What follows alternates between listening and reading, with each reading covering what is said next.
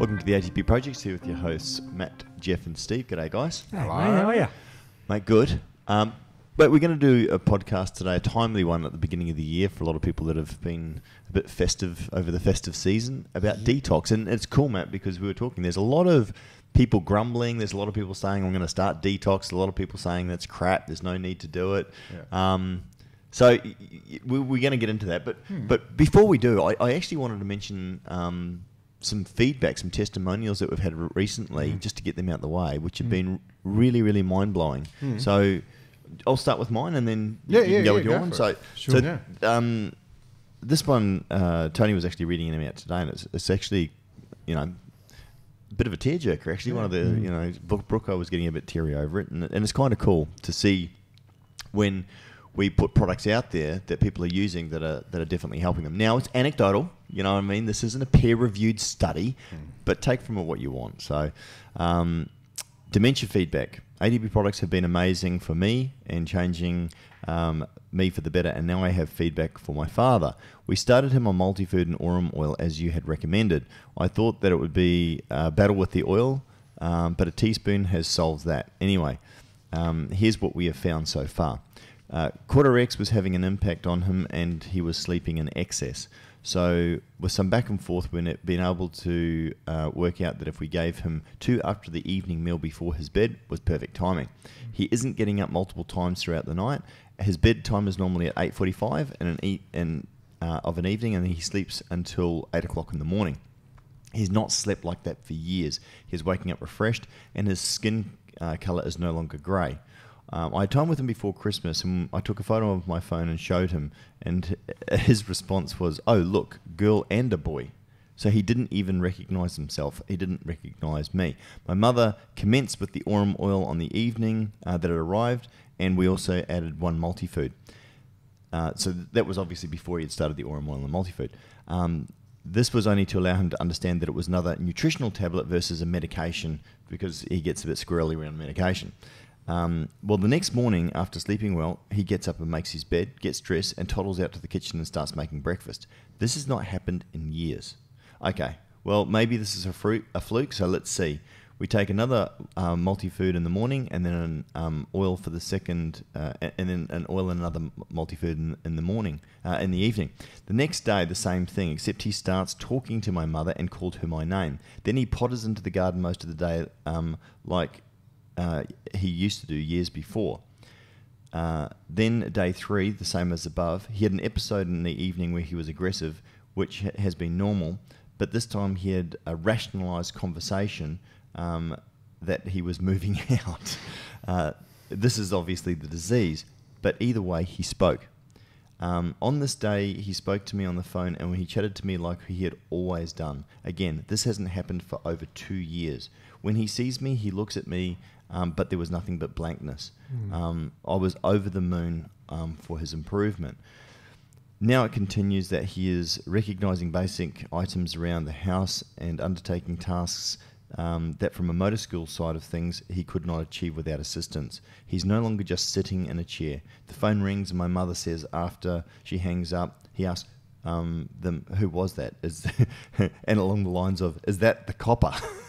I don't know what that means. Not in a long time have we seen or have we heard this. I hope you don't mind the long-winded email. I just wanted you and the team at ATP team to know how it has impacted on dementia.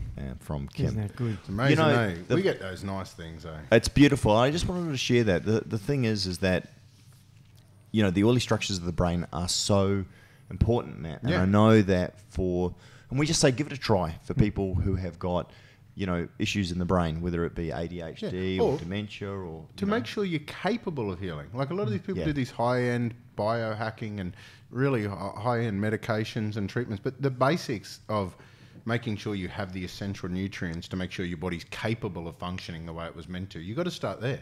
Otherwise, the other stuff can't possibly work. And look, I just want to say as well too, Steve, we're not making any suggestions of healing claims and all the rest of it. No. But from a nutritional food point of view... It's the early structures of the brain that sometimes don't get the nutrients they need, Matt. I mean, again, we're just coming back to what used to be in our diet or what should be in our diet that's missing. And so when you put these nutrients back in, then the body has the necessary nutrients to be able to actually start performing as it should. Absolutely. This could be dementia, or it could be something totally different. There are a lot of neurological diseases that are deficiencies of vitamins. Korsakoff's the classic one where you drink a lot of alcohol, B1's diminished, and you get demented. You replace it with B1 and their brain's fixed. Yeah. So there's lots of these diseases that just say, oh, he or she is old, therefore they've got, quote, dementia or Alzheimer's, a basket diagnosis. They may have a nutritional insufficiency and their brain works. Is that one that you talked about, the locked-in syndrome one time, No, Steve? there's another one. That's another one. And it was just a basic nutrients that they were missing out of their diet. What was that one? That was a lack of dopamine in the brain. Right, and they made a movie about it. Yeah, severe Parkinson's. Lorenzo's Oil? No. That's close. It's called Awakenings. Awakenings, it had, that's right. Robert De Niro and... the funny guy, Robin Williams. Robin Williams, that's right. Yeah. And they were locked in like this. They were statues, and he gave them a simple levodopa, which is an amino acid, basically the precursor to dopamine, and they all came good. Yep. And levodopa is still used to this day. And this is what we come back and saying all the time, man. And again, why we created the 4 pillars, or the Orum's obviously one of those, because these are the basic nutrients that we need that we find so often to avoid. And even our other products, you have a look at our formulated herbal products that are trying to drive a testosterone booster and estrogen detoxification. Again, if you have basic deficiencies of essential nutrients, they can't even possibly work. So basically, when we're looking at, and I always say basic nutrition, but it's very complicated. Not basic anymore. But it's just a matter of making sure you've got the things our body needs. It's just like building a car. Like you can push on a throttle, but if you don't have any wheels, or any petrol, you're not going anywhere. So it's all this synergy together. And first of all, make sure you got the infrastructure that makes it capable of working. And can I read through one? Yeah, and again, just lastly, we always say that this information is information. So talk to your healthcare practitioner. We don't share this much because we're always worried about thinking, they're just anecdotal reports. People aren't going to, or we don't want to, look like we're flogging off all these things, or like these are. We want to help people. We don't want people to think they're paid. So we actually don't share a lot of these testimonials, but things like this could really help people. Well, here's I a loved cool it. one. And dementia's close to my heart because my grandfather had it. Yeah, and it's one of those things as well too, where I wish I had had these tools just to give them a crack. You know what I mean? As I said, there's no guarantee, but what's the worst that can happen? Yeah, exactly. Well, that's another good point. Just making sure there's no interactions, especially with the elderly, with their list of medication. Yeah, absolutely. Otherwise, just make sure first do no harm, cover the basics. You'll be amazed what can happen when you just make sure the body's got the nutrients it needs to do the job you're asking it to do. Exactly. Yeah, before you try to force it to happen with a high-end drug. Yeah, and of then course. go higher and higher doses. Yep. Yeah. Here's a cool case study. This was one that comes through. This one's a nice one, personal one. Let me quickly read it. Finally, psoriasis free. Thanks to ATP Science Gut Right. I felt the need to share this in hopes I could help others suffering from this skin condition. I'm eliminating the swear words. I did not want to post a before shot as I was so self-conscious. I never got a photo of that I kept. For about 8 years now, I had a form of psoriasis that was red spots all over my torso. I tried everything. All the stuff from the doctors and naturopaths, all the creams, natural steroids, nothing worked. A few months ago, I got really sick and decided I need to really sort my immune system out, and I started taking Gut Right. You're supposed to do this with a special diet, but to be honest, I couldn't be bothered. and I ate as normal because I do eat pretty healthy anyway. I just started taking it once a day, and within a month, my psoriasis was actually gone. Cannot believe it. I'm just replacing the F words. It tastes like drinking dirt, but that just reminds me it's the real deal and natural. I will take this stuff forever. Now, LOL, I literally hadn't been in my bikini down the beach for 8 years, and now you can't keep me away from the beach. Thank you, ATP Science, and some nice stuff there. Now, well, it actually says you're a genius, and I'm going to repeat that. What I want to say before that, true. I want to put this into context, but Matt, and he used it to me, was also, he was a failure. No, I was one of the naturopaths. So I was one of these failure naturopaths. So what she's gone through and said, she went to all the doctors, she went to the naturopath. When I was her naturopath. Right. Now, what we did is we tried everything. We did all the topical, the thieves oil, we did everything. We made all this stuff. We worked with dermatologists. We tried all the products, things labelled called psoriasis, things that come with all this education. I went and did all these different courses with different companies to learn how to fix this stuff. This was bugging the hell out of it. And this was a rare form of psoriasis called guttate psoriasis. Yeah, guttate psoriasis. That was activated. I wrote that because I thought the red spots. It was activated. What is that? It's a viral activation. So what happens, we get this immune dysregulation. You get some bugs that are living in you that don't go. And they typically live in the gut. And they find this home, and the immune system's constantly firing up against there and then goes touch the skin. So I was one of those naturopaths use it. And I was talking to Katie when she posted this, and I actually made a comment on her Instagram post and said, hey, don't forget, I was one of those failure naturopaths. And then she reminded me, she said, yes, exactly. And I remember our conversations about how frustrated I was that none of this stuff worked. It should bloody work. The theory says it should work, and it didn't. And that's why we made ATP. And what's really cool about this is I get so many testimonials that I never bothered sharing from all my old naturopath clients that are now telling me, and I didn't know how to take it at first. They're telling, because I was always, feeling that, because they always, oh man, we wish you're still consulting and that sort of stuff. Well, they don't say that now, because they actually say they're getting better results listening to the podcast, following all our information and using the ATP products. Because now we've made the products that weren't available when I was in the naturopath clinic. And we make them with the quality that we need so that the data actually matches up with the product so it can actually work. And the funny thing is my clients now don't need to pay me to come and see me for a consultation fee. They don't need to do all that. They can actually listen to our podcast, do all their own research and use all of our products, and they're getting better results. So I've got people with endometriosis that we could never fix that's now fixed using the ATP protocols. We've got so many other things. But what's even better about it, these are typically people that were coming to see me for themselves. They've now worked out how to fix themselves, and now they're fixing the rest of their families and their husbands and using our information and using the product. So it's like it's really kind of cool, because I was thinking, oh man, I really sucked at this. What I love about this story is it teaches us something and teaches everyone something, and that is they're just treating the gut here, yet it heals a skin condition. And it just shows you that, like you and I know, oh yeah, it's the gut, it makes sense. But most people out there think they've got a skin condition, would go to a dermatologist for that, just to treat the skin. They say, oh, let's put whatever we can on there. But what it's causing is a virus in the gut, if it's Catate psoriasis, which you think it is.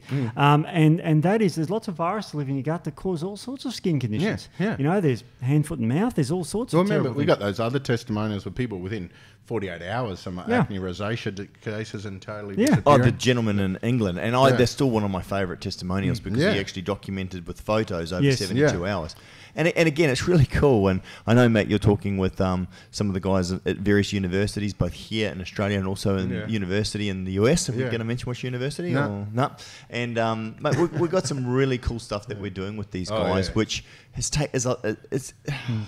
difficult. Because you're dealing a lot of the time with bureaucracy. We've also got some of the studies that are coming through from some of the proteins that we're working with as well. Ahead of print, what we should probably do a whole podcast on that as well too. Confidential information. Oh my god. Well, it's to chagrin. The nice thing is as well too, I feel like a carrot on a stick sometimes because we've signed NDAs, not so that we can't release the information, mind you. There's some, and I'm talking about the no way protein. Oh man! But having said that, we've got another product coming out relatively soon where all of the information is published, which we can share. So, and we are going to get that bloody information out. No, we'll get it out. So anyway, all I was going to say is that we just get everyone to sign an NDA. Just get anyone that wants to read. You sign an NDA like us, and then you can read it. And let's get back to getting out some free information. So detoxification.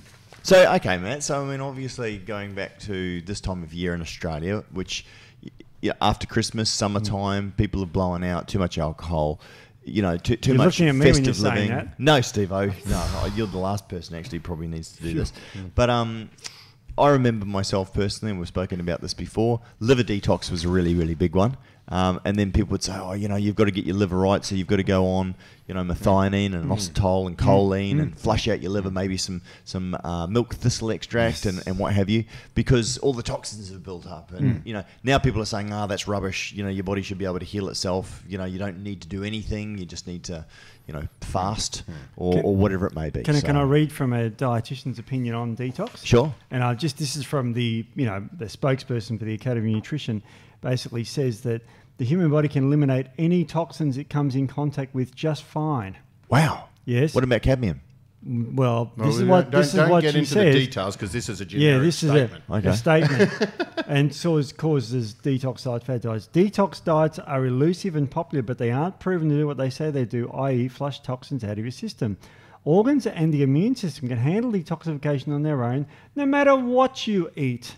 The best Dexos and overall healthy eating program, along with plenty of fluid that promotes regular trips to the bathroom. What about arsenic? No problem. Cyanide. Doesn't matter what you take. See, I love these grandiose broads. I think I could probably disprove that. But then what's the other extreme? You get someone that says we just stop eating everything, we fast, we drink clean water and do juices, and you're going to strip all the toxins out of your body with no problems. And I appreciate this. There's quackery on both sides. So let's talk about the truth. Because what bugs me about this is it's very easy to find for someone to jump on a particular thing and then attack it without actually looking at the big picture. Well, I mean, you could attack both the Fruit Loops, the ones that say you live on universe juice, and then the ones here that are saying, no, you can detox anything. You just, Smoke, just swim in DDT and cover yourself in mercuries and all those things that we know. You know, because don't forget when we do, we deal with industry and raw materials, we have these materials safety data sheets that talk about the toxic nature of these things and how much we have things like LD50s, lethal dose 50. What dose of this food is going to kill 50% of the rats in this study? You know, like we know that you can't handle these toxins. But let's have a quick, what we need to do is give a broad picture first, get people to have a proper understanding of what detoxification and elimination is and why words like liver detox are wrong and why words a statement saying that we can handle anything and it makes no difference to our body is even equally wrong. At least the liver detox has got some element of truth to it. So quick question, Matt. Yeah. And just yes or no. Is it worthwhile? Is it beneficial to do some form of detoxification after a period of indulgence? Well, the problem you got here is you're using the wrong words. Right. We are constantly detoxifying. We constantly detoxify. Makes sense. So when you say, let's do a form of detoxification, go to the bathroom if you need to go. Yep. Okay? What we need to do is support our detoxification pathways because what we must understand is these things run with nutrients. For example, we need to be able to maintain a certain amount of nutrients to be able to maintain our detoxification pathways. We need to support that. Just the same way you're talking about with dementia. For your brain to work, there's certain nutrients that it needs for that brain to work, for the skin to work. There's certain things we need to do to be able to allow things to actually work. And amazingly, with our detoxification system, most of these detoxification pathways are regulated by nutrients. We're talking of B vitamins, amino acids, all these other nutrients. So what happens is when you have increased exposure, when you have excessive exposure, what happens is we deplete our nutrients, but also we change the way our body deals with these toxins. Please remember that our human system is designed to deal with the toxins associated with poisons and venoms and those sort of things. You know, they're coming from bites and poisonous fruits and flowers or whatever we may have consumed and or that sort of stuff, or infections and that sort of stuff. That's what our detoxification processes are designed for. Our detoxification processes are also involved in our survival mechanisms because just in case it's not a poison or a venom, it might be a virus or a parasite, your body has these defense mechanisms it needs to upregulate. So what happens is pathways change. And I'm going to talk a little bit more about it, but they can stay changed because what happens is if you survive, so if you induce a detoxification pathway to survive from a particular poison or a venom, you know how like you see in Princess Bride or whatever? Yes, and I was thinking of Princess Bride. I wasn't. The guy was sipping. And I wasn't thinking Princess Bride. Which comes from Australia. He went through and poisoned himself. So he took lots of doses of poison to become resistant to that poison. So what that means is they upregulate detoxification pathways. So what happens is, what if you get an exposure to a toxin? It upregulates a cytochrome P450. It upregulates a detoxification pathway. You learn a new survival technique. That stays high. Yeah, right. So what that does is that changes the way your body processes that poison. But what if that poison's now gone, but that same process is used to regulate your estrogen? It's used to regulate your testosterone. Something else slips down that pathway. Exactly. It changes the way our body deals with other toxins in response to a toxic stress. And then what happens is our body must use all of these nutrients to deactivate that stuff so that way it can sit in the bowel, so you can poo it out without it being reabsorbed, or it can go to the kidneys and not form a stone and actually be eliminated, or it can go off through the elimination, or it can go past the lymphatic system, not just loiter around in the lymphatic system and actually leave the body. So we need lots of nutrients to support the deactivation and the elimination. We need to make sure that we're controlling our water, drinking lots of water and having lots of wheeze, make sure we've got lots of fibre so you can poo it all out and bind it. Diaphoretic herbs, such things as ginger, things that make you sweat, exercise. So diaphoresis is another way of eliminating toxins through your skin, so saunas and exercise. So these things are all ways of supporting the elimination. So when we talk about detoxification, we want to talk about reducing your toxic exposure for a period of time. So that way we can reboot your survival pathways in regards to how you deal with those toxins. And during that time, we want to go through and clean up the mess. All of this stuff that needs to be eliminated, that is backlogging, we can go through and clean that up. So when we talk about, so if I say, should I do a detoxification? It's like, yes, and you are constantly. Yeah. Should I support my detoxification processes and reboot my detoxification pathways after this recent abuse? Yes. You'll feel a hell of a lot better if we do that. And so we're going to teach you how to do it and show you where that stuff fits in. Can I create a footnote? And maybe we can come back to this after you sort of go through the daily, if you like, the routine detoxification that we do through good food, good nutrition, good support. But what about things like the drinking the oil and lying on your side where you flush out kidney stones. And these are more extreme ones, right? Like what you'd call sort of like an event. Yes. People who, and as I said, and I was guilty of this because this is what I was taught, right? So, well, I do want to talk about bile. So when we're talking about bile, and we're talking about bile flow, we'll definitely mention the gallbladder flush. Yeah, like the flushes, and I mean, then doing like a bowel. I know one guy that I went and saw. This is years before I met you, Matt. Recommended to take huge amounts of an oxide, I think it might have been zinc oxide, which he says, this is going to cause a plug and then you're going to flush your bowels out. Like, basically you're just trying to get diarrhea, basically. Magnesium oxide, was it? Maybe it was magnesium. I don't remember. That's the great diarrhea. Right. The zinc oxide will help you vomit it out. Right. Yeah. Actually, that's right. I remember taking zinc and going, this is making me feel really sick. And then looking at the number one, when I was younger and selling products and again, just reading the literature from the companies was using methionine, inositol and choline with, thistle and saying, right, if you've been drinking lots of alcohol, time to flush out the liver and do this and drink lots of water and, you might get some headaches and all the rest of it and some fluidy bowel motion. And I was taught that. That's what I was taught that. And so in college we were taught that. Yeah. We used to teach fasting and would make people very sick because there was no nutrients in water to support detoxification. Yep. Their toxins would build up. We're going to talk about the phase 1 intermediates. But toxins build up, you get really sick. Yep. We would call it a healing crisis. Yeah. I mean, making people sick. We were making people sick. Well, we were going, good. The lemon juice one with the oil, I think it was. That and you had to lie on your left or right side. I think left side. Yeah, left side. Yeah. Because your gallbladder sits here and drains that way. That's it. Yeah. It would be interesting because a lot of people obviously would be interested to know, is this a good thing or bad thing? Let's get into the details then. Enough of this waffle. Let's talk. Let's run through detoxification. The first thing I want to clear up, we talk about phase 1 detoxification. We talk about cytochrome P450s. You said it earlier. People assume the liver is our first place of defense. It's not. No. Every mucous membrane in our body and every cell of our body has a phase 1 detoxification pathway. So it can convert fat-soluble toxins or reduce them, hydroxylate it, oxidize it, basically degrade these hormones or compounds or poisons and convert it into something else. Okay, so it happens all over our body. And the thing with those cytochrome P450 systems, the way to speed those up, the way to make those work faster for you to go and find stuff and convert it into something else is with toxic exposure. So the only way to speed up your phase 1 detoxification is through toxic exposure. So what happens when we do have exposure to toxins? Cytochrome P450s go faster because they're the ones designed to help you deal with poisons and venoms and that sort of stuff. And it makes toxins water soluble. Froth at the mouth, vomit, diarrhea. You said loose stools. You said the vomiting, the headaches, all those sort of things are signs of cytochrome P450s going fast.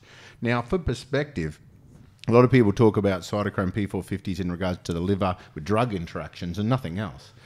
We got to understand that a process of cytochrome P450 process is aromatization. For example, converting testosterone to estrogen is a phase 1 detoxification pathway. So what happens is if you overindulge in alcohols, you get excessive exposure. And I'll give you a good example of something like cadmium. You mentioned it earlier. So if we get an overdose of cadmium, which is not a natural poison venom that we would normally overdose on in nature. Typically comes with petrochemicals, fossil fuels and that sort of stuff, or pollution. It's a heavy metal that goes in. What our body normally uses to deactivate that heavy metal as it comes in is zinc and selenium. And when it comes in, zinc and selenium binds to it and then it's deactivated. Now imagine if that keeps happening. It depletes your zinc and selenium. Cadmium then is directly linked with those 5-alpha reductase enzymes, which is a cytochrome P450. So 5-alpha reductase that converts testosterone to dihydrotestosterone is also a phase 1 detoxifier. Now what happens is if you deplete your chelating nutrients through overexposure, this cadmium then drives up the aromatase, it drives up the 5-alpha reductase, it creates massive hormonal problems. That can be corrected with chelation therapy using zinc, selenium, lipoic acid to bind the cadmium and clear it away. You then need to slow down the cytochrome P450s to fix your hormonal problem.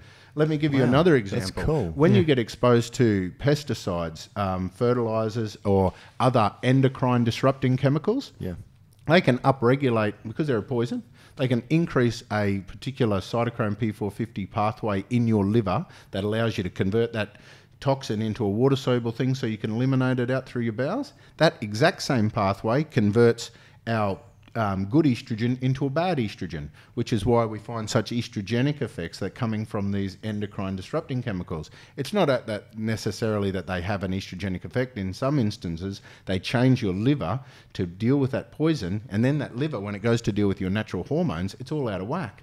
So what happens? Yeah, we can avoid that poison.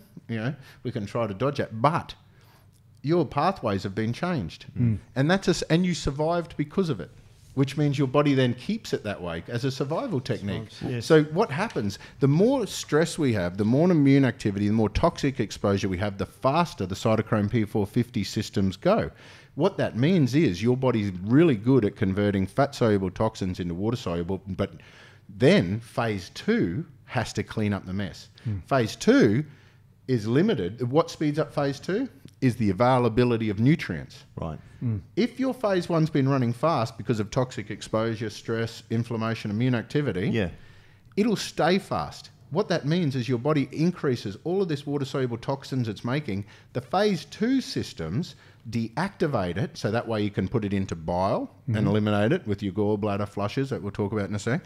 Or send it to the kidneys to be eliminated, or it'll end up in your lymphatic system, that sort of thing. So basically what happens is phase 1 runs really fast. The more toxins we have, the faster it goes. So you don't need to speed that up. You never need to speed that up. It speeds up by itself. And that's what the dietitians are talking about. We have this ability to handle everything. But they're only talking about one phase. Yeah, because phase 1 is just hydroxylation, basically. Exactly. Except for 2 of the CYP. Remember, there's but that's how it makes toxins more toxic. Like there's a lot of drugs, for example, you don't feel them unless they go through phase 1 and be converted into a more toxic form. Morphine. Codeine's converted into morphine. Or for example, if you're this is a classic 2D6 one. pathway. So this is just before I forget, this is a really good one for the people at this time of the year.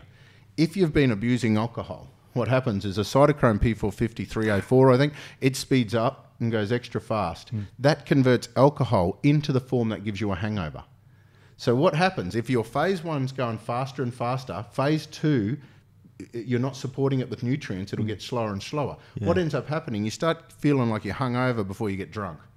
Because the alcohols, when you get the feeling, you go through it, and all of a sudden... don't get hangovers. Yeah, but then, so your cytochrome P450s or your phase 2 pathways is balancing it out. Okay, so that's handy. But other people, their cytochrome P450s get faster and faster and faster to deal with these poisons. Yeah, right. And then what happens, all of a sudden, they're not feeling the alcohol fun effects. They're all of a sudden, they're starting to feel lousy, like they've got a hangover before they've even got pissed. And that's like a sign that the cytochrome P450s are going too fast. So I'm trying to simplify it, but it's quite complicated. So the phase 1 converts toxins to water soluble, but it happens all over your body. And this is the link with breast cancer, brain, prostate cancers, cystic fibrosis, mucus inflammatory conditions. All of these things are associated with cytochrome P450s going too fast in response to toxic exposure and stress and that sort of stuff. What happens then is we need to have all of these crazy amounts of... You can't supply enough nutrients to keep up with phase 1. Like phase 2 needs a list of all the amino acids. See, we've got all the B vitamins, we need all the aminos, glucuronidation, we need all the sulfation. We have glucuronidation, glycination, and glutathionation. So you need glutathione, you need 3 amino acids, sulfation, you need taurines and the other sulfur-based cysteine amino acids. So it's basically a protein milieu. But the faster the cytochromes are going, the more of those nutrients you need to keep up. Yes. So when we talk about supporting detoxification, we're talking about supporting the required nutrients that your body is depleting at a rapid rate because you're detoxifying things too fast. Yeah. So the reality of a detoxification, it's not a detoxification, it's a reboot. We need to go back and slow down those cytochrome P450s that have been sped up. We need to make your detoxification more efficient, so your elimination is effective. So we need to slow down the cytochrome P450, stop making reactive intermediates, which contribute to allergies, lymphatic congestion, migraines, fluid retention, bad skin,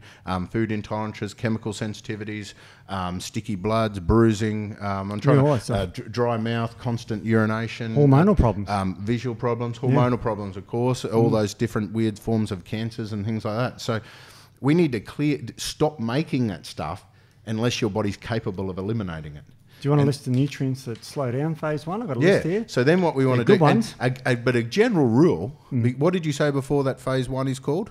Mainly runs on what sort of pathways? Oh, it's a hydroxylation. Hydroxylation. Hydroxylation is the addition of an oxygen group sticking out of a molecule. So we'll just keep it simple for the non-chemists. But the basic rule is a lot of these antioxidants herbs, so a lot of the herbs and nutrients that are called antioxidants have this trend on lowering down the cytochrome P450. Like black raspberry, blue raspberry, ellagic acid from berries, pomegranates, grapes and walnuts and all those sort of things. Black tea, turmeric, those sort of things regulate the cytochrome P450s. Remember, there's 50,000 of these listed. Wow! So Matt's going to list them all now. Now, what's interesting in them? What's interesting in them? These compounds he's talking about that actually help to slow down cytochrome P450s are typically the polyphenolic compounds that are linked in with a fibre. Yes. So by juicing those things and throwing away the fibre and throwing away a lot of those nutrients, you're not going to get that detoxification support you would have by having the whole fruit. Exactly. And the funny thing is about juice fasting is that you're removing the fibre. Now, you've got to remember, our big detoxification is this big tube that goes through. It's called poo, and it comes out in the toilet. That's a great detoxifier. If you're taking the fibre out of your fruit and vegetables and just juice fasting, what a crazy idea. Yeah. Well, one of my favourite podcasts that we did was on the pomegranate. And it's funny, I just went to Bali over the Christmas break. And they had a kind of a similar fruit. I'd say it's almost related in the way that it looks, and the pericarp, which is the mangosteen. And I know that the benefits, not just in the fruit, but also in the pith, but also in the rind. And we spoke about that as well too. These are the sorts of things that are bitter and they're horrible, but these are the sorts of things. I'm not taking the pith. You think you're Thor? Yeah, I'm so Thor I can't even pith. But the red pen. But the cool thing is that these things, again, if you're juicing, how easy is it? As you've said, and we've said before, just take a bit of that pulp and throw it back in. And again, if you are going to juice, which isn't a bad thing, no, you get some nutrients. Just use a cold press juicer and put some of that stuff back in. Put the fibres back in. You need the fibre. Or just eat the whole damn fruit with your teeth. That's one. That's me. Yeah. But I mean, like, you probably couldn't eat a whole pomegranate like the rind, because there's too much of the toxins in there. I mean, a little bit, it's almost like arsenic. A little bit's good. Too much, kill you. So what you find happening, so basically what you can find here is the herbs that slow down the cytochrome P450s, typically antioxidants. But that's when we're looking at the green teas, the milk thistles, all those sort of things, Schisandra berries, all those ones. There's this is why I love NRF2. And when we NRF2 activators, and that particular resilient gene NRF2, because you know what I've basically said, most people's problem is due to toxic exposure, phase 1's going too fast, phase 2 can't keep up. NRF2 activators slow down phase 1 and speed up phase 2. Yes. That's just a trend that they happen to do. You got to realise, even with a herbal one, even with a herb like a Schisandra, very powerful NRF2 activator, slows down phase 1, speeds up phase 2. Yeah, right. If you don't have the nutrients necessary for Schisandra to stimulate glucuronidation and glutathionation and that sort of stuff, it can't possibly work. Even herbs, just like drugs and things like that, if you don't have the nutrients, they're not capable of working. That's why it's so important. That's why we made the pillars. We've got to have the nutrients, and then this other stuff will force stuff to change. Well, I don't know how many times I used to hear, Matt, before we started working together, people coming and going, oh, my friend's using this and getting great results. I'm getting nothing. I mean, there are so many variables, and again, we've spoken about it, but one of them obviously is nutrients. I mean, but what about may not even major be ones? The nutrients, the variable may not have anything to do with you. For example, what if we've done your cytochrome P450s perfectly, we've balanced that out, we've supported your detoxification via your liver, your gallbladder's flowing nicely, it goes into your bowel, you just happen to have an overgrowth of candida, clostridium or something like that, it will actually feed on that conjugated toxin and put the estrogen back in. You can have a thing called an estrobolome, which is a group of bugs that love and thrive on estrogen, and as your body's trying to eliminate it from the body, they can break it down and put it back in and feed on it over and over again. They found the same thing in people with polycystic ovarian and testosterone. You can get a testosterone. So basically, having an excessive exposure or a food source for bugs can actually overgrow a population of bugs that then nothing to do with you. They're just screwing around with your hormones so they can constantly be fed what they want. So that's why doing a that's why people talk about gut cleanse. You can't actually fix this thing unless you do a gut cleanse first. What they're often doing is they're wiping out a lot of the microbiome that's putting the bugs back in, putting the toxins back in. And it was always talked about, you can't clean the blood until you clean the liver, and you can't clean the liver until you clean the bowels because of the toxins coming from the bowels, from the leaky gut walls and stuff like that. It's like, no, man, you've got to kill off some of these bugs because they're contributing bulk amounts of lipopolysaccharide, which is activating immune and inflammatory pathways. They're contributing bulk amount of toxins, but they can totally screw around with your... They've got a different plan to you. The one that scared a friend of mine, a lady friend of mine, was the one that... in the gut that could recycle estrogen. She was when she heard that, she was terrified. E. coli can do that. E. coli is one of the main ones. And the worst thing about E. coli, it's normally there. So they go and do a test. They don't measure how much of it, and they say, all that stuff's normal. It's normal. But you might have and some with candida. Candida's normally there. So they will go through and say, no, don't worry about that. They're not measuring the doses of these things accurately to say that, or going through the symptom picture. This could be causing your problem. And that's why when people do the gut rights and things like that, they quickly reboot the gut. All of a sudden, they're eliminating things. They're not recycling things. Fixes anything from skin to hormones and menstrual cycles. And estrogen and those hormones are small molecules. They're easily absorbed across the bowel. So you will reabsorb them, even if you haven't got leaky gut. Well, that's why you can put them in a cream and everything. I mean, we can penetrate through the body. Testosterone cream, progesterone cream. But the thing was, it was scary. And I mean, talking specifically about estrogen detoxification again, which is probably something you coined. Well, I'd never heard of detox. I'd heard of blocking, but not detoxification, right? But was that the estrogen would come in, it would be bound, in terms of whatever thing that you were doing, but then these little bugs would then break it apart. So where the body was going to take it out through the poo or whatever it was going to do. It's called enterohepatic recirculation. Sorry for the big word. Horrible. But there's no, not the word, but the idea of it. It goes via the pathway glucuronidation, and it gets bound to a glucuronidase, goes into the gut, and the bug breaks it apart, and you get the estrogen reabsorbed. And for the guys that are taking notes... Firmicute? Yes, they are. I want testosterone in my gut, so I get more testosterone. It's not doesn't work like that, does it? Yeah, well, the problem is if those same bugs are activating lipopolysaccharides, they're going to upregulate your cytochrome P450, turning your test to estrogen or dihydro if you don't fix the problems, That's you know? I've got these boobs. Well, they didn't know, but you said before as well, too, with regards to too much alcohol consumption in terms of obviously things going down the wrong pathway. People who are chronic abusers of alcohol and aren't detoxifying it could certainly end up with things like gyno, correct? Well, they do. They do, not only for that, but a lot of the alcohol, but in particular beer, is full of estrogen as well. Right. But and we were talking about before with bugs liberating the estrogen for reabsorption. For those taking notes, the enzyme's called beta-glucuronidase that they release. I'm only saying that because that's the mechanism of action when people use calcium deglucurates. But that's also things like pomegranate, kelp, rosemary, they all have this ability to inhibit it as well. Yeah, that's cool. So you want to inhibit it so then you can detoxify. So that way your estrogen stays... See, basically, the way I imagine it, you talked about the estrogen being a tiny little molecule. So when they glucuronidate, they attach like a brick to it that makes it too big to be reabsorbed. So then these bugs remove that brick, the estrogen comes back, they get to feed on it again and again and again, and they thrive on it. So if I summarise what we've said so far, that toxic exposure, stress, inflammation, immune activity, pollutants, poisons, venoms, of course, which is what it was designed for, all speed up phase one. Phase one stays running fast until which time you're capable of slowing it down, because that is your survival technique. Now, be aware that these survival techniques become imprinted into your memory when you get a toxic exposure again, which is why when I try to drink Bundaberg rum again, I instantly feel like vomiting. What happens is your body, you know that, you've got some things I can't drink rum. Bourbon or something? Tony would slap me if I drink rum. But you know how sometimes... I went camping with a bottle of ouzo once, and I can't tequila. touch ouzo again. So I can't. See what I mean? Oh. So you know how you get these smells? You'll smell something, and you're like, Yep. That's actually your cytochrome P450 is reminding you that you've once before had to eliminate this. Nearly died. And you almost died of poisoning. Probably don't do it again. Don't let it get past your throat. Yes. Vomit it up. Because you have cytochrome P450s all the way through. That's so cool. So you see what happens is these things adapt. So then what happens is, because they stay fast, we need to slow them back down. And we slow them back down with those list of antioxidants that we will actually...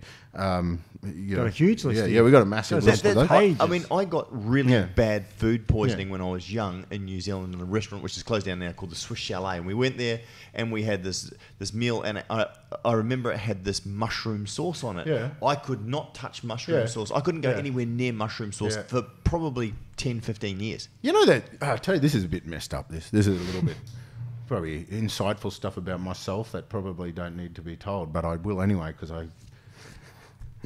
purple Voc.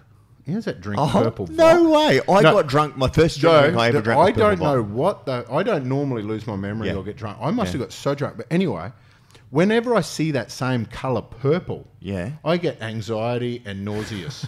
Like the purple. Now, I don't know if it's just because it's that same neon nightclub. But I was talking to my wife about it. She laughs at... She thinks I'm an idiot.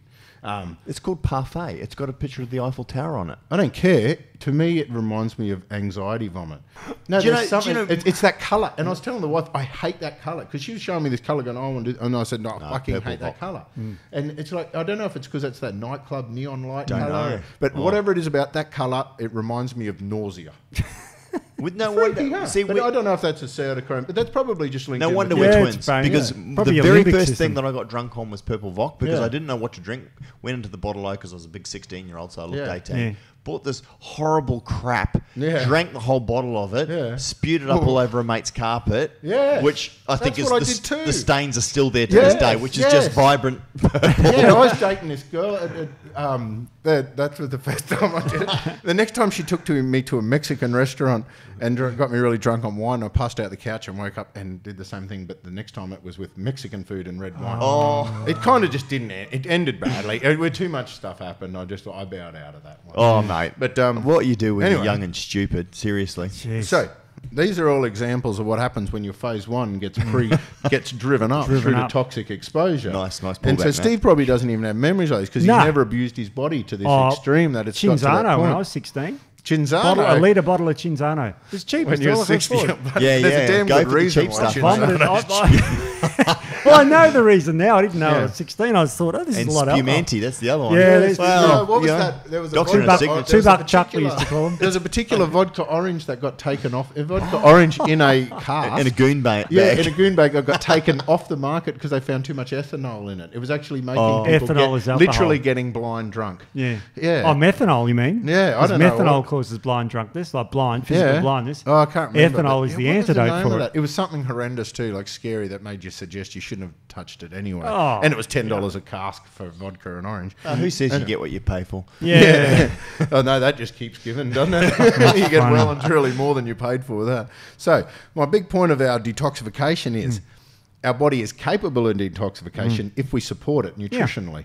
It's also capable of doing detoxification too well, where it gets stuck into a bizarre form where it thinks it's trying to keep you alive, which it would if it was a life-threatening poison or a venom, but it's reacting to normal everyday toxins that way, and it totally screws with your brain chemistry, your hormones and everything. So with detoxification, the simple rule of reducing cytochrome P450s, which is reducing phase one with antioxidant herbs, slow it all down, antioxidant herbs, but reducing toxic exposure, trying to eliminate some stress, trying to reduce some inflammation and immune activity, having healthy guts, all those things will allow your cytochrome P450s to slow down. Yeah. Okay? Without that, you need constant support to keep them slow, which is why daily consumption of antioxidant fruit and vegetables and supplementation will keep that low. You know, so like our resilience products and CourtRx and Gut Right, have a look at the ingredients in those. Use the supplements, but you look at those foods, eat bulk of those, they will keep those pathways low. And they're all the good foods. I mean, they're all the goodies there. There are some that suppress it more stronger than others, like like grapefruit. Oh, that's tell us about that. I love grapefruit contains naringenin, which is a chemical that slows down the cytochrome. How do you pronounce it? I thought it was naringenin. There's different ones. Oh, yeah, there's another one. There's different polyphenols. There's naringenin, there's naringin. Yep. And they get interconverted.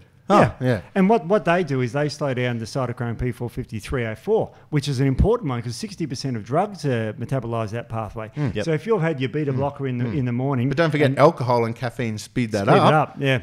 Right. Yeah, so it's funny, these interactions, But if you're trying to be healthy and you have a grapefruit with your beta blocker, your blood pressure can drop too low. You can sit at the wheel, pass out and die by crashing into a tree. So don't do that. Don't do that. But most St. people... John's wort was the other one? St. John's wort, that speeds it up. But you know, like if you have... Does that speed it up? Yep, St. John's wort speeds it up. That does the opposite. So if you're on your warfarin to keep your clots down and you're having your St. John's wort because you're feeling a bit moody or whatever you want, and you detoxify your warfarin, you can get a clot and die. So I'm being a little bit dramatic. I know there are warnings on that. Yeah, but there are now warnings. Don't have grapefruit and this sort of thing with this medication. But having said that, though, grapefruit with caffeine is fantastic because it preserves the half-life of the caffeine. Viagra? Is that what you're saying? No, caffeine. Oh, caffeine, yeah. What means you can extend the half-life of drugs if you want to. Yeah, right. Then they've now got Cialis, which you and I all take to boost ourselves. What's that? It's a long-acting Viagra that lasts for 20 hours half-life. So who the hell would want a woody for 20 hours? You don't get a woody for half an hour. You get it for 20 hours. You get a half-life of the drug. Yeah. So the drug lingers around your body. So it's called the Weekender. They market it as you can take it at Friday night and it will work over the whole weekend. What, you walk around with a woody all weekend? No. Banging in nails? What am I going to do with that? You still need stimulation. But doesn't it? That's normally how you get woodies. Yeah. I don't understand this. It inhibits the enzyme. I read a thing. I didn't read it. Someone just said, I heard a story about a bloke who took Viagra and he bled out his ears and died. So I've never touched it. It's one of those things I just read. No, I don't have any problems. No, don't. Don't show us any photos. And again, without getting into too much detail, like I'm mid-40s now, and I know a lot of guys my age might suffer from that, but take the Mars, mate. I don't... Yeah, it's better. Mars is enough trouble. Yeah. But seriously, I understand nitric oxide and all the rest of it, but good healthy exercise, and Yes, it is a good source John of and I zinc. were in the States. Oh, here we go. And we were looking... What state? Drunk? No, Texas, where we're setting up our factory over there. And, right. Anyway, so we're hungry. We're looking for something to eat. And John goes, oh, look, here's a couple of places. Look, let's go in there. So we get in there, and it was a gay bar, which that's fine. If that's what. But John looks at me and he goes, "Let's blow this joint." I said, "Well, I don't know about you, but I'm going next door." So the problem, detoxification, yes, and elimination. So while we're talking about bowels, yes. So I'll just quickly summarise. So the big point is we use these antioxidants, we use these things to slow down the cytochrome P450s, and you can research all those sort of things. But typically, it's a lot of these antioxidant herbs that we talk about. Then the only way to support phase 2, the limiting factor for your ability for phase 2 to function is either nutrient availability, if you simply do not have enough nutrients. For example, if you're fasting and you've cut protein out of your diet and you have no amino acids to support your detoxification, you'll get worse before you get better. So phase 2, you need to support it. Yeah. Then what happens, we're talking about elimination. After phase 2 has deactivated the toxin using nutrients, it's going to send it to the bowels. The microbiome is going to probably have a bigger impact on what happens to it from there. So fiber and regulating your microbiome, or doing it in conjunction with something like a gut right that's going to control what happens once it's in the bowels. Then the other pathways, before it gets into the bowels, it has to be made into bile. Okay, so the liver makes bile, and bile goes through the gallbladder, and it's the bile that eliminates the toxins into the bowels via the liver. So we have a group of herbs that you can Google again called cholerogog and choleritic herbs that increase the flow of bile. Those nutrients you mentioned before, those amino acids, they're called lipotropes. They actually have the ability to increase bile production, apparently, and they do it by supporting phase 2 conjugation reactions. There's just a hell of a lot more of them than they can fit into a little capsule. Like, we need to look at full amino acids. That's where essential amino acids are important. That's why these essential amino acids must be there, because you can't do these jobs without them. So you make bile that way. If you have gallbladder problems, so if you have gallstones, that's an indication that you don't effectively make bile. So your elimination of toxins via your bowels from your liver is something's gone wrong. So if you've got a history of gallstones and gravel, what it usually means is you've got plenty of cholesterol in your bile, probably plenty of bile. One of the 3 things is out of whack. You've either got bile pigments, cholesterol, or lecithin out of ratios. So look into that. If you don't have a gallbladder because it's been removed because of stones, removing the gallbladder has stopped you getting that pain and everything like that, but it hasn't fixed the bile production problem.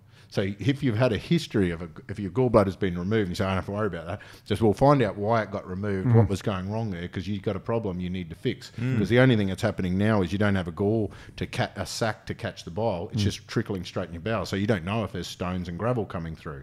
So Have a look at your gallbladder and your bile to make sure you're capable of eliminating it into your bowels. Then we need to make sure your bowels are regular, make sure there's adequate fibre, microbiome's under control so the stuff can leave the body. Otherwise, it's going to go to the kidneys. Now, kidneys are going to eliminate it with water. The biggest problems you can have with your kidneys is if your electrolytes are out of whack. If you don't have enough calciums and magnesiums to help bind to this toxin to eliminate it in the urine, it will join to the wrong thing. For example, if you've got a build-up of oxalates, you then... you've got a magnesium deficiency, the body will use calcium to bind to the oxalate. That makes a kidney stone.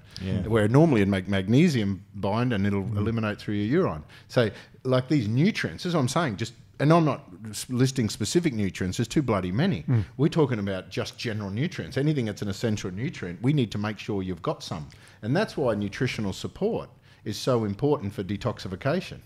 Not organ support or not driving something with herbs or putting yourself through hell. And giving yourself diarrhea does not eliminate more. No. It actually creates more problems through leaky gut wall and reabsorption of toxins. So it's a funny thing. So then when we're looking at the kidneys, we just got to make sure they're capable of working and that sort of stuff with a basic filter. Look after that filter. Coincidentally, a lot of the same herbs that we talked about as antioxidants that regulate the liver pathways are also anti-inflammatory and protective against the kidney nephrons and stop kidney damage. So it's kind of, it makes it easier.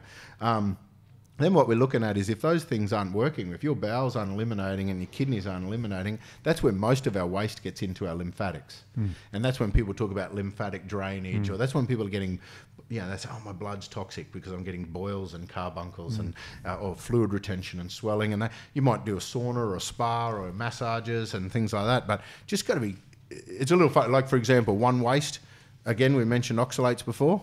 If you've got an oxalate issue, you can go in a sauna and it'll drop your oxalates and strip it out through your sweat. Well, but if your problem's uric acid can't fit through your skin, it'll make it worse. If you do saunas to get rid of uric acid, you'll make uric acid crystals and get gout. Where if you actually supported its elimination through the kidney, where you can urinate it out, that's how you do it. You're actually looking at using the infrared sauna at the moment. I want to do a little bit more study into it, but it's supposed to be quite good. I'm quite interested in. So I might actually buy one of those. But you know what the funniest thing? So just quickly, I know you got something to say, but with a sauna, one of the most important toxins that it eliminates is hypervitaminosis or excessive use of vitamins. One of our biggest problems with our defects in our liver detoxification pathways is people trying to be too clever, taking bigger doses of specific vitamins, thinking it's going to drive a pathway when it doesn't. It actually adds burden to your detoxification. For example, B3, for example, needs to be methylated to function. It'll deplete all your methylators if you overdose on B3. Yeah, it's crazy. And what's interesting about it, you might be overdosing on B3 to build a particular enzyme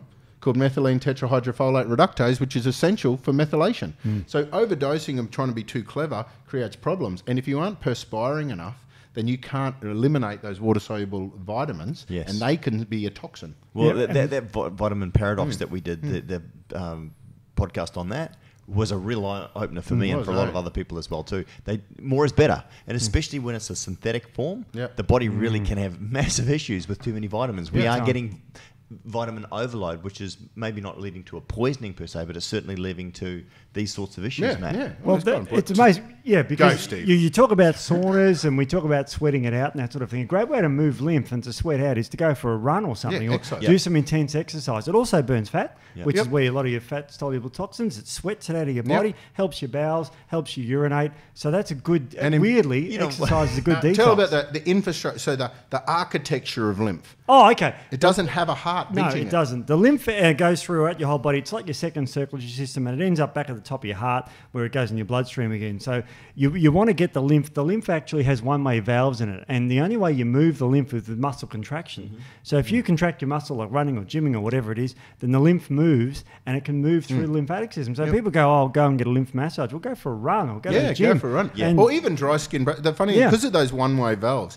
anytime you get the momentum, the movement of fluid under the skin, they will only go one way. And as you drag it up, it's going to drag more. And because of the valve stops it going back, you can actually clear it away. So anytime you do lymphatic, and you can do the simplest thing. If you've got a problem with lymphatic congestion, when you just do your normal process of like showering or something like that, if you always do it back towards the heart, you're actually working the lymph while you're just washing your skin.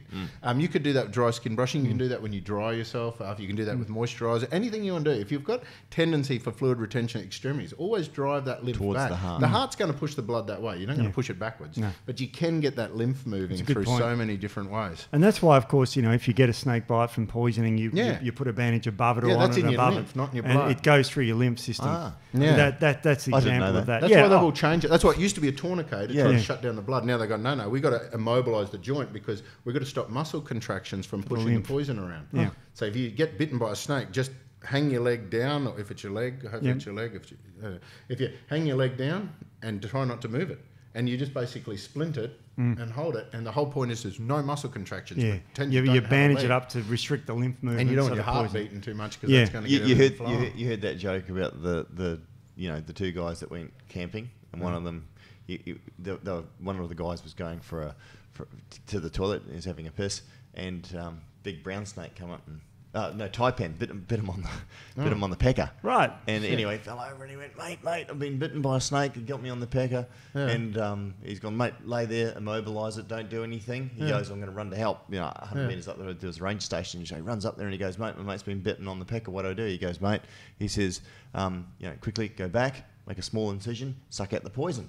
So he's run back to his mate and he says, mate, I can feel, darkness is closing in. What did he say? And he goes, sorry, mate, you're going to die. That's probably clean enough to make the cut too, I think. Yeah. So Matt, what going back to this comment from a dietitian saying that it doesn't matter what you eat and all that sort of thing. No.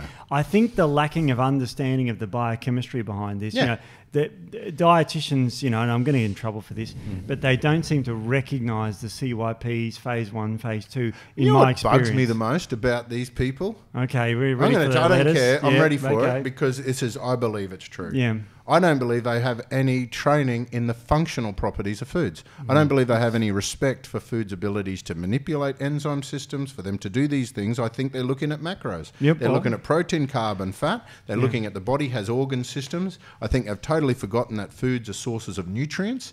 And the fact that they've forgotten that food is a source of nutrients and nutrients are essential for survival. Just like when you show a doctor a Krebs cycle or the vitamins associated with mitochondrial stuff, they're like, oh, I totally forgot all about that. That's where they actually sit. That's why we need them. I honestly believe dietitians are looking at doing nothing more than promoting the food pyramid and not instructing people of the functional benefits of food. Things like macrobiotic recipes, actual using food for therapy, they don't consider that at all. They're looking at body composition based on macros alone. Yeah, well, I agree. And fibre. And the paper they've got this out, if you just read the title, Modulation of Metabolic Detoxification Pathways Using Foods and Food-Derived Components, a Scientific Review. That's the paper I got this information from. Yeah. So that tells you that foods modulate metabolic pathways. Yeah. Wouldn't you want to beneficially modify those pathways? So we're talking about two things here. Foods and herbs, and that they have the ability to create a dynamic change. Yeah. We're talking about essential nutrients, make sure you're capable of doing it.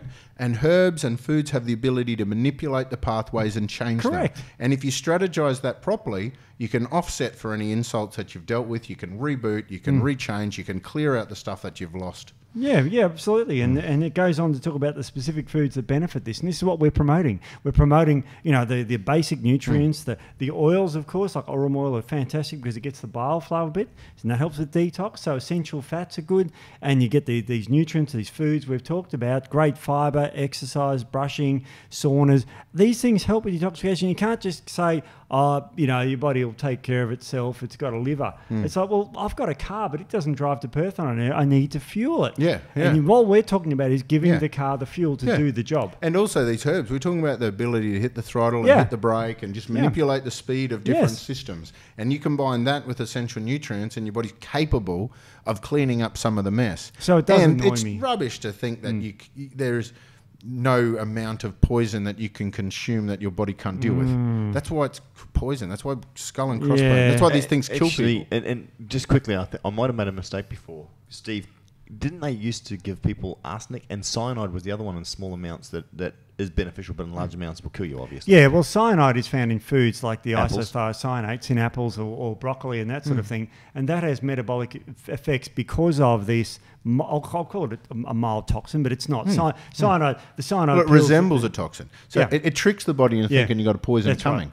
and so in the response to its thinking a poison's coming, it responds by increasing detox. your antioxidant pathways and In a healthy enhancing detox. That's how Schisandras, resveratrols, most of these things work by tricking the body into thinking they're actually a poison. Then the body speeds up preparing for a poison, Yeah. and then it can just deal with the Anything stuff that's else? coming in through Yeah, your right. life. Now, look, if you're 1946 and you're in the Nuremberg trials, the Nazis did take cyanide capsules at a huge dose and it killed them instantly. Yeah, I It wasn't stops there. The, No, no, I I wasn't wasn't. there. I was there. I'm old enough, but it just stops your mitochondria. So, Yeah. so cyanide at the wrong dose will flat out kill you. Actually, no you look question. a little bit like Histler. Was it Histler? I think a little bit. Do you think? Yeah. Like that No, good I'm looking? gonna. Did you forget Hitler's name? No, not Hitler. Histler. Oh, there I was there thinking. He was one of the worst. He was was he the captain of the SS or Yeah. whatever? I don't like to read about it. Yeah, so I'm it's, part Jewish, part German. Yeah, so no. I'm like, You Gee whiz. really? yeah, it's surprising. Actually, my son calls you Rabbi Matt. I'm Scottish. I'm boring. You should get one of those little chaps. No, I don't need to. Because Hey, you're building I a don't. solar panel for a sex machine. I don't need to. Thank you, Matthew. Yeah. You guys are working on the solution for that. Yeah, that's why I'm going to get you a little cap. Oh, Yeah, it'd be Spray good to be on. Jewish to cover those little ball patches. Maybe that's where it started. I'm Don't not know. so sure, but what think about I'm monks Australian. then? They shaved theirs, oh, that's an idea. friars and that sort of stuff. I'm Australian anyway. Yeah, I'm pretty boring. 5th, 6th generation Aussie. Yeah, same here, man. It's just before that it was English and Scottish and Yeah. usual convict thing. So Oh, yeah, I'm a bit of everything. Weird Boring. low self-esteem. I hate myself, love myself. Yeah. All right. Anything else? No. Because we've got some FAQs to get into. no, absolutely. This is what it's all about. It's about detox. I like the concept of detoxifying as Hey. you go. I do want to use your brain though to research the infrared saunas. Yeah, I do Yeah. too. I'm interested. In that. And looking at manipulating hormones and detoxification and everything through saunas. Because I mean, you got the traditional Swedish sauna, Yeah. which is where you put hot The hot rocks bricks. and you're really heating up the body big time. That can affect your swimmers though, can't it? If you It can. Temperatures of 30, 39 and above kill your swimmers, which is Yeah. often a good thing if you're married like us. Did I tell you my hip-hop theory? You did. what? No. So Beg you your know how pants. there's So you know how there's all this hip hop and rap music, and no one listens to rock and roll as much as they used Well, to. speak for My yourself. theory was in the 70s and 80s and going to the so what you got to realize, the rock and roll people were the ones that had the tight jeans. They did. Their nuts get hot and they don't make the same amount of sperm. The baggy pant hip hop rappers bred like rabbits. They are bred so now what's happened is there's this genetic potential of baggy pant wearing people with nuts full of sperm. The rock and roll guys can't keep up. So what's happening now is we've lost a lot of our rock and roll genetic material, and then we've acquired hip hop rap stuff. And look what's happened to the world. Natural selection in a bad Just look way. what's isn't happened it? to the world, Steve. Yeah, I know. Well, that means that AFL players should have been extinct. Extinct, yes. There's a damn good reason why it's just AFL, Australian Aussie rules. It's never expanded anywhere. They tried to do it in other countries. They couldn't even breed a next generation. Nah. I love the old rock and roll. Anyway, what were you talking about? Well, God gave rock and roll. Oh, to us. hot God nuts, gave no rock and roll sperm, to- yeah. and saunas. Yeah. Did you like that segue to Kiss? Yeah, it was a What did you kiss, say? a quick kiss song. God Did you guys? gave I'm not going to rock watch. and If you roll want to do it, to I'll you. just cover my eyes. I like the old rock things, I'm old, mate. Yeah, I fucking love it. Yeah. You got any kids, Steve? Have any kids? No, you tight jeans. See? tight Theory. jeans. Tight jeans. I'm a rocker. There you go, rocker. I'm a Tight jeans, rocker. no kids. You will not. Got a big You will gig. not contribute to the genetic rock and roll future of it. Got a big. That's probably a good thing. It's a disappointment. Oh, it's not too I late. know. All right. Well, that's a roof from me. I got to go. Yes. See you later. Look All after the right. Broncos. See you later, Okay, guys. bye. Yeah. Bye. Bye.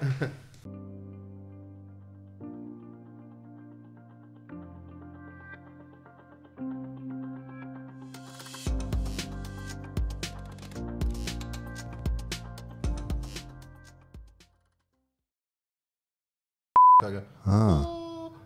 Like I sound amazing. Yeah. Yeah. And it's quite loud. what the hell? Wow. that bit out. I was just joking that bit. No. I was just like, I can't say that, can I? Edit that word out. It gets stuck into a. See? Cut that out. Cut that one. Oh, No, Look at him, because He comes because along. because that's